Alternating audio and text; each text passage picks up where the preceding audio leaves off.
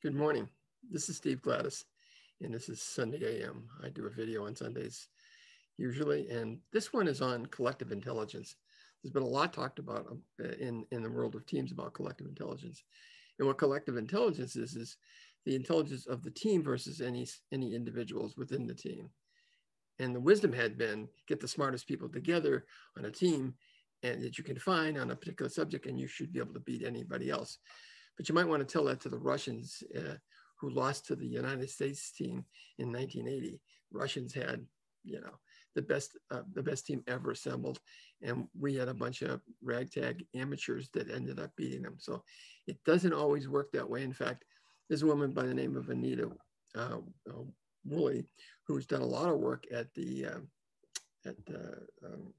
Carnegie Mellon University, showing that in fact, when you put together teams, you want to make sure that the teams have a lot of gender variety, and we'll show you in just a bit, and that they have real sensibility toward other people. They can read other people's faces. They have a social awareness that and those two factors together make the big difference in whether a team is successful.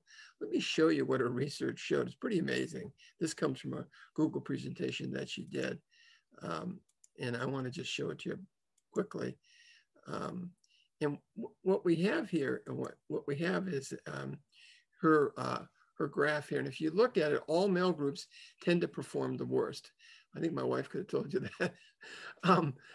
Solo females, just a little bit better. And as you look, when you have at least 60%, this 60% is majority female. When you have 60% of the group, you have our women, you have a real uptick in performance.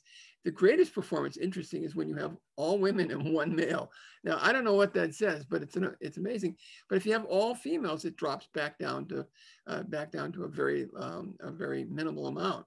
So 60%, 2/3 women begins to really change the dynamics in terms of social intelligence, which I think is amazing. And I think also the solo man adds something to the group. I don't know how much, but and it's not tokenism, really. Her research really shows that. So if you want collective intelligence, add women to the mix.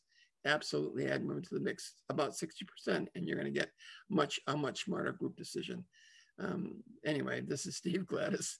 Humbly today, I might add, by looking at that graph, wishing you a great Sunday and a great week. Have a good one. Take care.